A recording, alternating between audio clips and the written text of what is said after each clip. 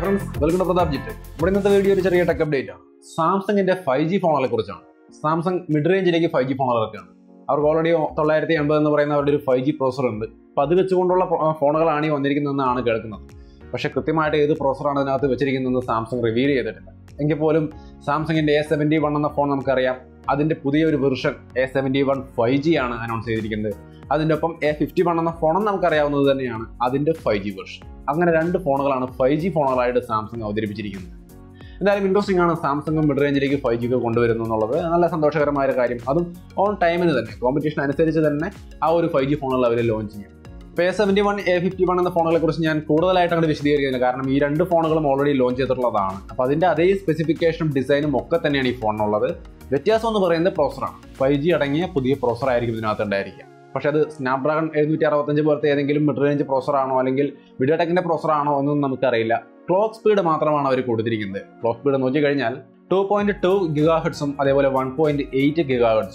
ഈ ഒരു clock speed കൃത്യമായിട്ട് അവരുടെ 980 എന്ന പ്രോസറുമായിട്ട് മാച്ച് ആവുന്നുണ്ട്. സോ സാംസങ്ങിന്റെ തന്നെ പ്രോസറും വെച്ചുകൊണ്ടായിരിക്കണം ഈ ഒരു ഫോണുകൾ വരുന്നത്. സോ മിഡ് റേഞ്ചിൽ A71 A51 ഇനി പുതിയ A71 5G A51 5G എന്നീ മോഡലുകളായിട്ട് നമ്മുടെ മുമ്പിലേക്ക് എത്തുമ്പോൾ 5G ഫോണുകളായിരിക്കും വരിക. ഇന്ത്യയിലേക്ക് ഇതിപ്പോൾ വരുമ്പോൾ നമുക്കറിയില്ല. ഇത് US-ലാണ് ഇപ്പോൾ അനൗൺസ് ചെയ്തിരിക്കുന്നത്. ഇതിന്റെ പ്രൈസിംഗ് ഒരു 30-40 റേഞ്ചിലാണ് വരിക രണ്ടിന്റെയും.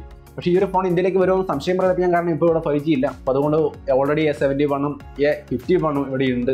പിന്നെ 5G ഇല്ലാത്ത ഈ ഒരു സ്ഥലത്തേക്ക് 5G മാത്രം ഒരു ഫീച്ചർ ആഡ് ചെയ്തുകൊണ്ട് ഈ ഫോണുകൾ വീണ്ടും ലോഞ്ച് ചെയ്യാന്നുള്ള കാര്യം കൺഫ്യൂഷനാണ്. അപ്പോൾ അതിനെക്കുറിച്ച് കൂടുതൽ കൺഫർമേഷൻ ഒന്നുമില്ല. എങ്കിലും US-ലാണ് ഈ രണ്ട് മോഡലുകൾ അവരിപ്പോൾ അവതരിപ്പിച്ചിരിക്കുന്നത്. കൂടുതൽ വിശദാംശങ്ങൾ അതിനെക്കുറിച്ച് ആ സമയത്ത് ഞാൻ അപ്ഡേറ്റ് ചെയ്യാം. ഇനി ഇത് കൂടാതെ 1-2-3 ഫോണുകൾ വേറെയും ലോഞ്ച് ചെയ്തിട്ടുണ്ട്. ഒന്ന് A01 എന്ന് പറയുന്ന എൻട്രി ലെവൽ ഫോണും A11 എന്ന് പറയുന്ന ഒരു എൻട്രി ലെവൽ അല്ലെങ്കിൽ മിഡ് റേഞ്ച് ഫോൺ എന്ന് പറയാം. A10ന്റെ അപ്ഡേഷനായ 10,000 രൂപ താഴെ നിൽക്കുന്ന ഒരു ഫോൺ. അതേപോലെ തന്നെ അടുത്തൊരു വെർഷൻ A21 ആണ്. ഇതൊക്കെ 10,000 രൂപ താഴെ നിൽക്കുന്ന ഫോണുകൾ തന്നെയാണ്.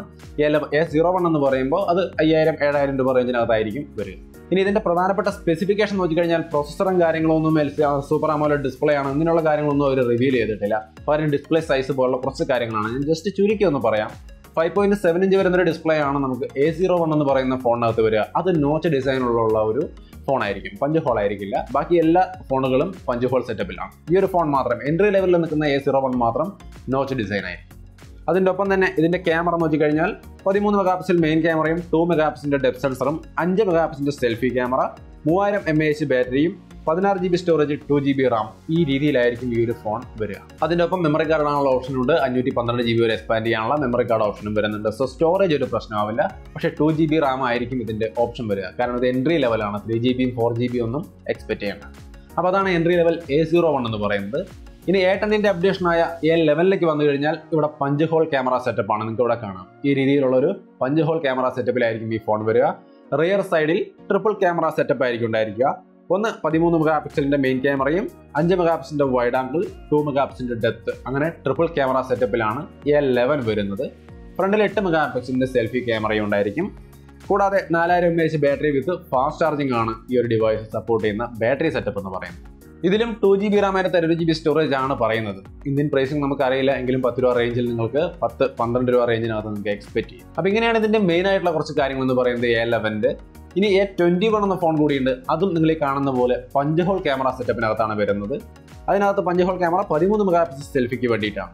16 മെഗാപിക്സലിന്റെ മെയിൻ ക്യാമറയും 8 മെഗാപിക്സലിന്റെ wide angle camera 2 മെഗാപിക്സലിന്റെ macro lens 2 മെഗാപിക്സലിന്റെ depth sensor. ഇത്രയുമാണ് അതിന്റെ റിയർ സൈഡിലെ ക്യാമറ സെറ്റപ്പ്. അതൊരു ക്വാഡ് ക്യാമറ സെറ്റപ്പാണ്. A21 ആണ് ഈ ഫോൺ. അപ്പോൾ ഇത് പഞ്ച് ഹോൾ ക്യാമറ സെറ്റപ്പൊക്കെ ആയിട്ട് വരുന്നൊരു ഫോണാണ്. 6.5 ഇഞ്ച് വരുന്ന ഒരു HD+ ഡിസ്പ്ലേ ആണ്. പക്ഷേ ഇത് ചിലപ്പോൾ AMOLED ഡിസ്പ്ലേ ആവാനുള്ള സാധ്യതയുണ്ട്. അപ്പോൾ എന്തായാലും ഇത്രയും കാര്യങ്ങളാണ് മെയിനായിട്ടും A21നെ കുറിച്ചും അറിയാൻ കഴിയുന്നത്. പ്രോസസ്സറിന്റെ കാര്യങ്ങൾ ഇവിടെയും വ്യക്തമായിട്ടൊന്നും അവർ പറയുന്നില്ല. ബാറ്ററി 4000 mAh വിത്ത് ഫാസ്റ്റ് ചാർജിംഗ് ആണ്. 15 വാട്ട് ഫാസ്റ്റ് ചാർജിംഗ് ആണ് യൂഷ്വലി ഈ റേഞ്ചിലൊക്കെ അവർ തരുന്നത്. അത് തന്നെ എക്സ്പെക്ട് ചെയ്താൽ മതി.